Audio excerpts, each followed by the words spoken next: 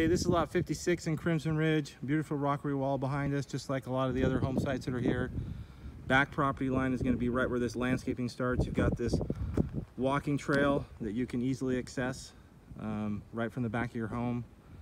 Homes will be built up here, but you won't be able to look directly into their house because they're pretty high up there.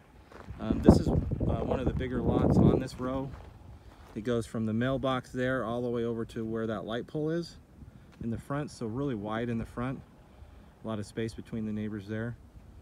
Lot 56 here in Crimson Ridge.